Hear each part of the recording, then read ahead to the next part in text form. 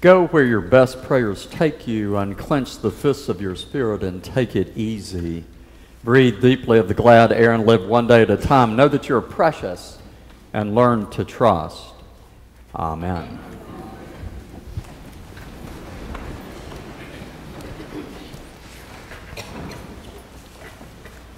Well, there is a challenge out that Chris preached next week from up there.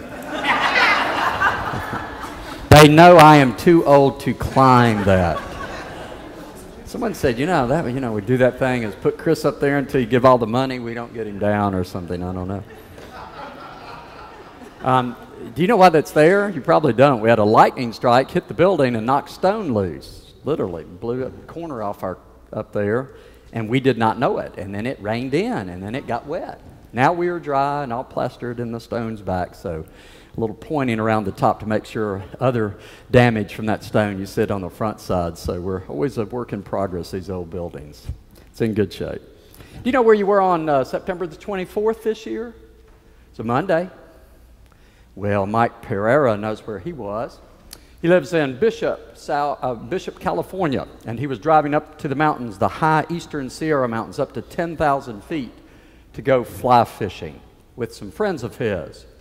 And as they were driving, they were listening to the radio because they're all football fans, NFL football fans, and they were listening to the Green Bay Packers and Seattle Seahawks ball game. And the game was almost over when they pulled into where they were going to leave their car, grab their gear and hit the trail and get out and fish. And there was a minute left of the game or something. They didn't think anything about it, jumped out of the car and just took off. Had a great time fishing. In a couple of days, Mike drove back down to the nearest little town to get some supplies. And so they could stay and finish their fly fishing experience. And this may have happened to you. He's driving down the mountain, driving down, and all of a sudden his phone came back into cell service. You know, you don't have it and then you do have it, and his phone went berserk. Exploded on the dashboard. Started buzzing, flashing, ringing, everything that it could do, so hard that it fell into the floorboard. Well, he pulled over, picked it up. First it was a few emails, texts, and then it was hundreds, and then it was thousands. And he looked down. He only had to read one to know why. Now let me take you back to the ball game he didn't finish.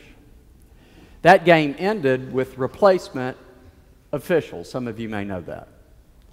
And they made a terrible call at the end, and the wrong team won the game in the last play. It's just terribly messed up. And some of you who know who Mike Pereira is? He was the vice president of officiating for NFL football and is the leading expert on the rules of the game in America today. The guys know, the women, I know you're not listening to him. The guys know he's on every talk show, every radio show, on the sports. He works for Fox News. He's on CNN. He's on everything. He's the man. And guess what? When the man is needed, what's he doing? Fishing. If he's good, he's keeping his elbow in. He's fly fishing. He is after it in the mountains with his buddies. And he thought, what do I do? So he called his bosses at Fox News, knowing they were probably looking for him. Everybody was looking for Mike. And he said, I've missed this thing. And he said, I know, I'm sorry. He said, I just wasn't near the internet, the telephone. He said, I was fishing. I told you I was going fly fishing. He said, I really need this time. He says, it's really important to me, deeply important. And you won't believe what they said at Fox. You know what? We missed it. A couple of days have gone by. We'll catch you. Go back, finish the fishing, catch us on the other side. Which they did. And if you pull his name up, you will see the million times that he has made commentary since then. He was immediately on the television, on every radio talk show. He was in the papers. He's big time. But you know what? He didn't say a word about fishing or being gone. But his wife did. She was asked, what do you think about it that he was fishing and missed this? It's the biggest thing that's ever happened in his world. She said, Mike is great at balancing his life, which is the most important thing. Mike is great at balancing his life, which is the most important thing.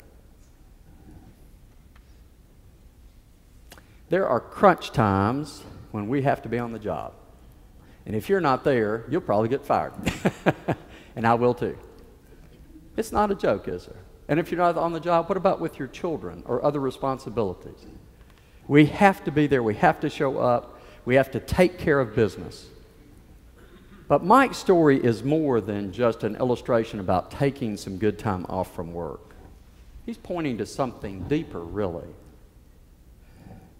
And I caught it that it was deeper because this article, this story, appeared in the sports section of a major national newspaper. And I read the story and I kept thinking sports. Read the story and kept thinking sports. And then I got it. You see, this is about really deeply attending to one's life. Mike's not just talking about take some time off. He's talking about learning to balance one's life in a sensible, sane way in an insane, insatiable society. I'm not going to say that twice. The number one thing you talk about in my presence, in Chris's presence, in Tom Rasnick's presence, and Bo Lewis's presence, is how busy you are and how many demands you have. Period. Hear it every day. And I see it in my culture all around me. And I say it to you how many times? I know you're sick of me saying it. I say it all the time. I want you to hear what you say, what we are all saying. So when I saw that story, I knew this was important. It was a parable. Mike Pereira, not himself personally, but this event, this story is a parable of our time. And it's an important one. If you don't hear me say anything else or ask anything of you today, I hope you'll stay with me. But if you don't, that's okay. Hear this. Is your life in balance? Is your life in balance? And would you know if it is not? And if it is not, what can you do to get it a little moving back towards some balance? We all remember 9/11 way too well. One of the interesting things that came from 9/11 was a major study conducted with all the people who came to give help. The doctors, the nurses, the paramedics, the firemen, firewomen, the police people, the mental health experts, the social workers. People turned out in droves, dug their heels in, got dirty, and stayed with it endlessly for days and weeks. While that site, now that's open and re-beautified and almost rebuilt, was just a pit. And we all remember the smoldering images of that time. And when they studied these people, what they came to is a pretty simple conclusion, but very powerful. What they were looking at is what happens to people when they're under this kind of stress. And what happens to them? Bad stuff. Bad stuff happens to us when we're under stress. And there was only one antidote.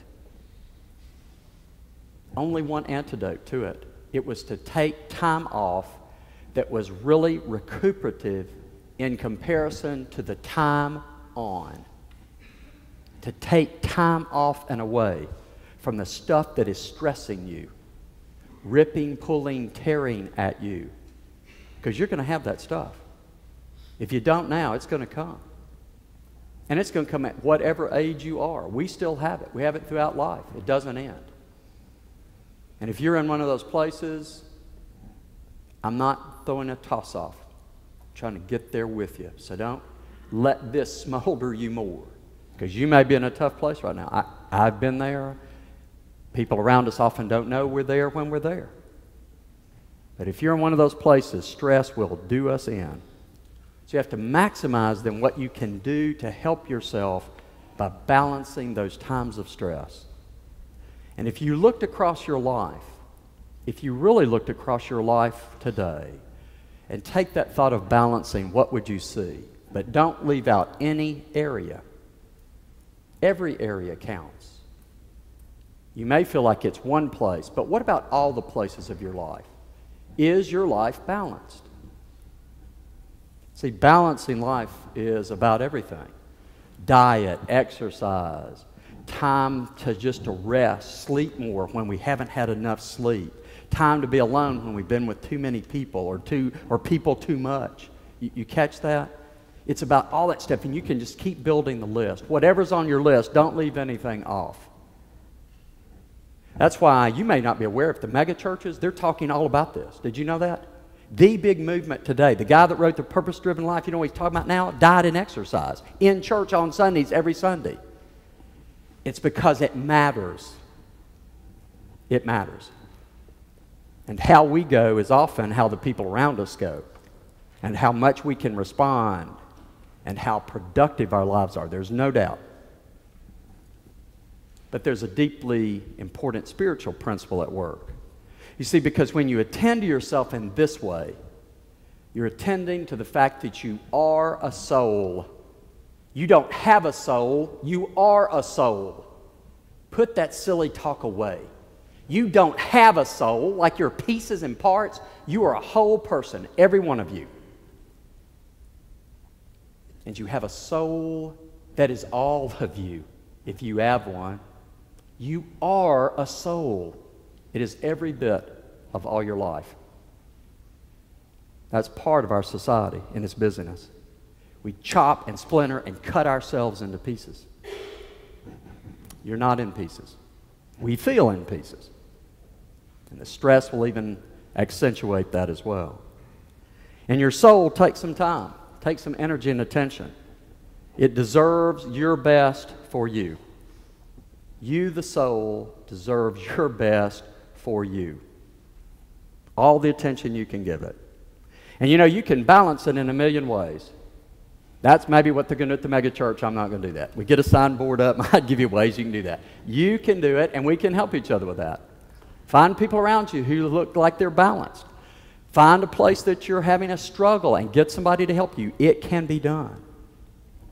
You see, there is that spiritual principle at play. You've heard the evangelicals say it. Put God first. How many of you have heard it? Come on, everybody's heard it. Don't just sit there, look. Everybody's heard this.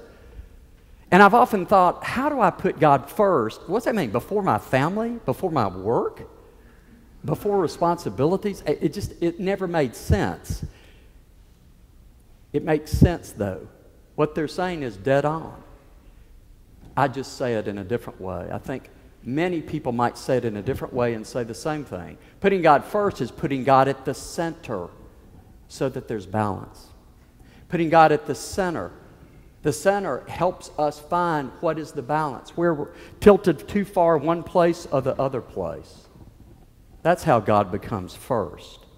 It's not picking God over other things, faith over other things. It's letting God be part of everything. It is making sure that God and God's love and God's will is in every part of my life. That's why you come here, I think, I hope. It's not going to work very well if you don't. The parts you leave out and God's not touching, that's where you're going to have ailments. That's where I have ailments. That's where our society has ailments. We know that. That's part of our heritage. That's how it works. I mean, what part would you leave out? Would you really leave out parenting? God's not part of my parenting? Or let's say business ethics. Let's see. I think this week, God won't be part of my business ethics. I wonder how much loose cash will be in the offering today. You know, I mean, you get it? God must be part of all of it. That's how it works.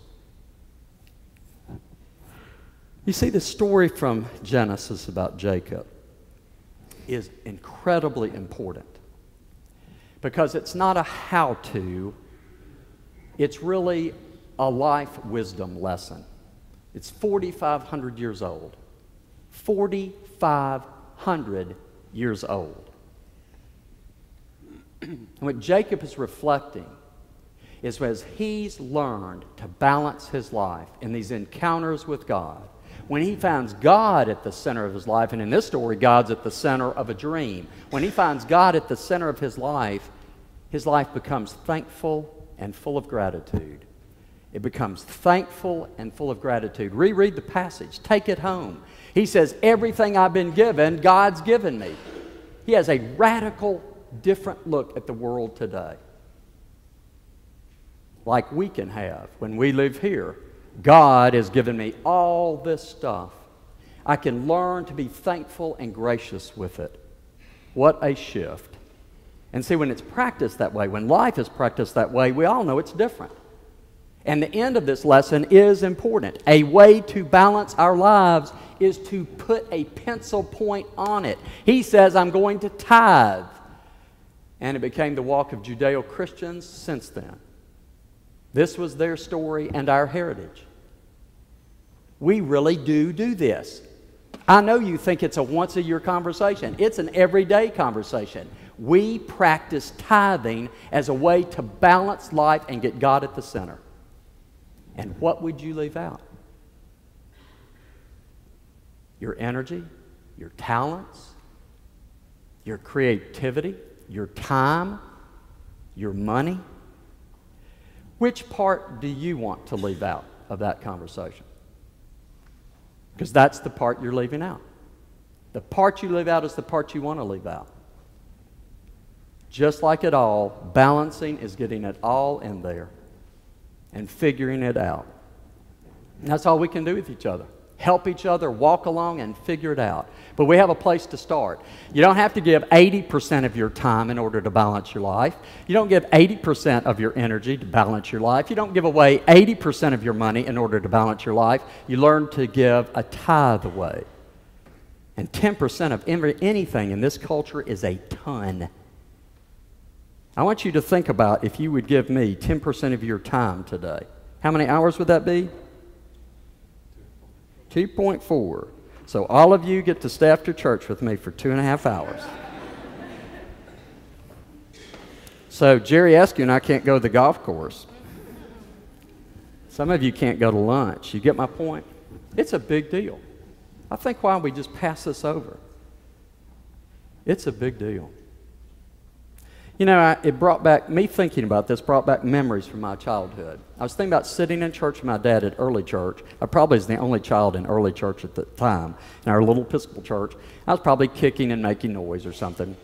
But they were passing the plate, and when it went by, my father put a $10 bill in. And my head was on a swivel. Because I'm telling you, yeah, I'm going to tell you how old I am. 50-something years ago, $10 was a lot of money to give to the church. $600-700 a year. Maybe more, I have no idea.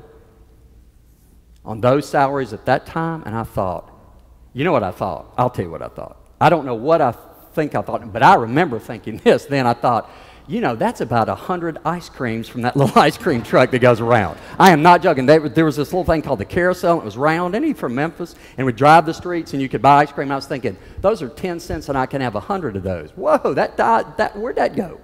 I also thought that's about 40 kites, because I was a major league kite flyer. They were 25 cents for a paper kite. I had 5,000 feet of string and a 30-foot tail from my father's shirt. See, I really did do that. I was a kite geek, and I could fly kites all day. But see, I put it in my perspective and thought, dadgum, that's a lot. And now I know what my father, doing that simple act, was allowing me to have. It's a set of training wheels. The tithe is a set of training wheels about money. That then can be a way about other stuff. You could do it with time or passion or energy. It's a little harder to measure. I know I could measure money. My father was doing that. He was measuring it this way. See, he was giving me a set of training wheels to keep me balanced, to show me how to give money to the church. Clearly, no doubt. But he's also showing me how to start giving it a level that made some impact, not only on the people you're giving it to, but to yourself. That it shifts your thinking. It gets your attention. What is my life really about? Who am I really wanting to be? That's what the question really is. It's not about funding budgets for Second Harvest or St. John's Cathedral or the Episcopal School of Knoxville or any non-tax charitable organization you give to. That's not what it's about. It's about you and me asking, who do we want to be? That's what this whole deal's about. Who do I want to be when I grow up? That's what my father was allowing me to have, a set of training wheels so that would keep me balanced. Riding that bike with those training wheels, so eventually that balance would go from the external training wheels to inside of me. And that balance would be part of my journey. That I didn't have to rely on anything. See, it was internal. Because it wasn't about giving the 10%. It was about learning to be thankful and gracious. And do you know what? Like some of you, I forgot the lesson for a lot of years. And I had to relearn it. And be honest with you, I think I'm still on that journey of learning that lesson. That's the kind of adult I want to be when I grow up. And I forsake it periodically. Don't know about you, but it makes me sad for me.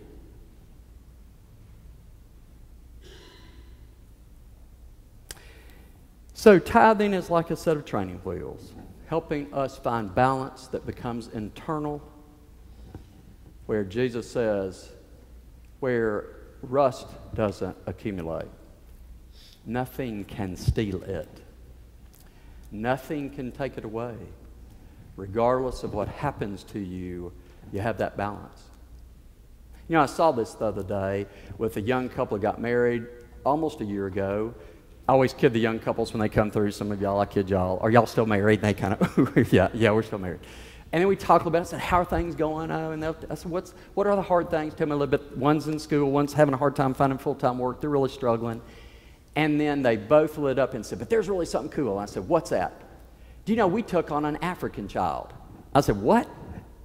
They don't have any money. I said, what do you mean? Said, we're giving money every week.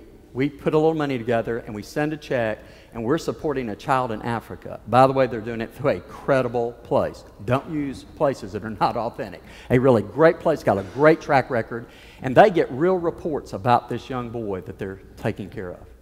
Helping go to school, helping pay his medical bills as well. I've never seen anybody light up like those young people talking about that piece of giving something tangible away. And I knew right there, they're going to be okay. You see, after all, this balanced life is to let God in to be part of all parts. It is to let God into your life. No exclusions, no games, no trade-offs, no way out. To let God be part of every part.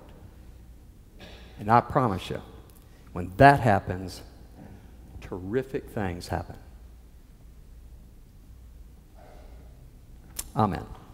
Amen.